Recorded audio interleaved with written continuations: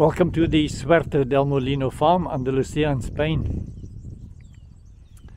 Clouds are gathering again.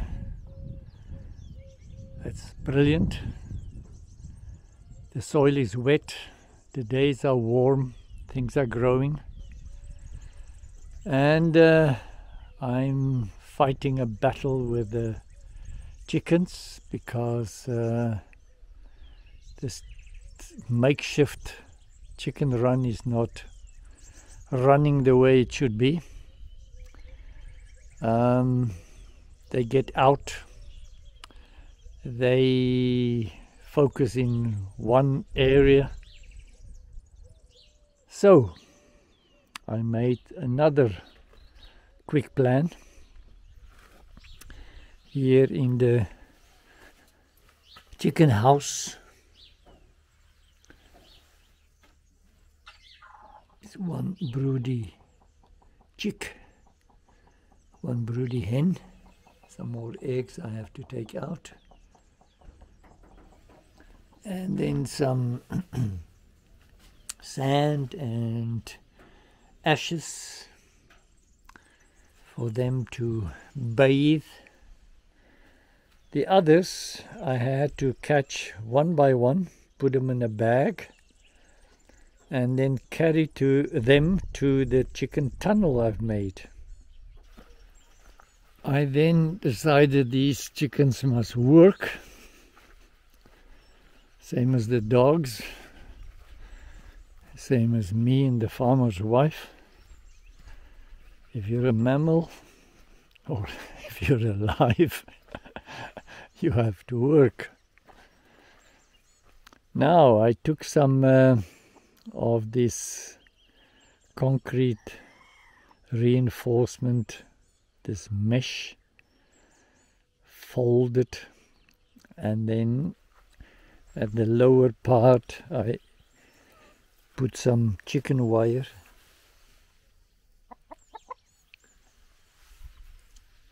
So I can imagine them going home tonight, and that will be the easy part, but to get them here every day, that's the difficult part. I'm also looking forward to see what they can do. Can they just trample? Can they eat? Can they destroy? Can they scratch? Can they plow? We will see. There's a lot of plowing to be done here. Scratching, cleaning, eating. I have done this one where the potatoes are now planted. But there's a lot of work more, and then we have to bring the hay and mulch everything here. Big job. A lot of work on the farm, never ending, but that's why we are here. The side to the north, some blue patches. To the south, it's quite dark.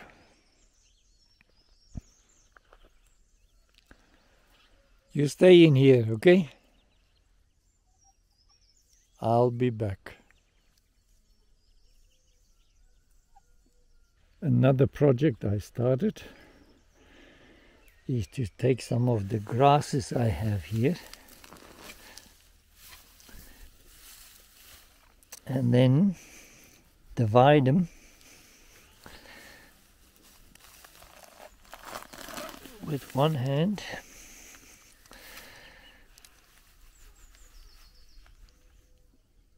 Okay, I had to use some violence.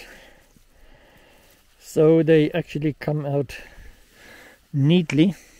No, you go away. I'm struggling already. And it's so nice to separate them. And then I have learned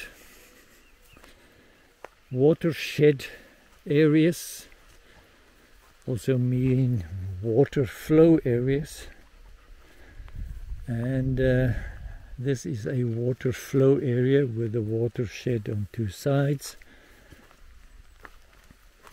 So then I opened it here and I planted it in this area. I just gave them a haircut, and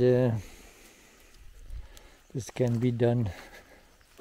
I have lots of examples that I can harvest all over the place here. I'm not too sure what this grass is, but they're doing a great job in the area where they are. This is where we have removed the chara brush. Actually nothing grew where they were except some small-ish plants, because it was the dead of winter, and perhaps some new plants will come, but looks like autumn is the main growth area. I've also put some hay here and stones, because again it's a watershed, water coming from there, coming from here, and this is a water flow. And I will plant some more here in this area, several places. It's like an implant of hair. Not that I need it, but this is what it looks like. There are already several grasses here, so I will just keep the line diagonally with the flow and build up some grass, leaky weirs, whatever it can be called, to slow down the flow and to keep the water on the land. I've spent 3 days with a wheelbarrow pushing this heavy hay bales, wet ones, to where I will need them before this rain shows up. And here it's raining now. Great. So a lot of grass, a lot of example, a lot of lessons from nature how to do it. I'm happy to continue this area, because this is an area between the two watersheds. This is where the water flows. It also facilitates the absorption of a lot of water, which I like. So the hay is now ready to be used as mulch. What I do is I just clear this 20 centimeter middle section, follow the drip line, and what I remove I just put on the side, and then I mulch on top of it. It is one way to find out what I have. We have placed many cuttings, many seeds in here. I have to see what's growing so that I don't cover it with mulch, to give it a chance to get some light. Okay, hopefully the next rain is here. Till next time, goodbye.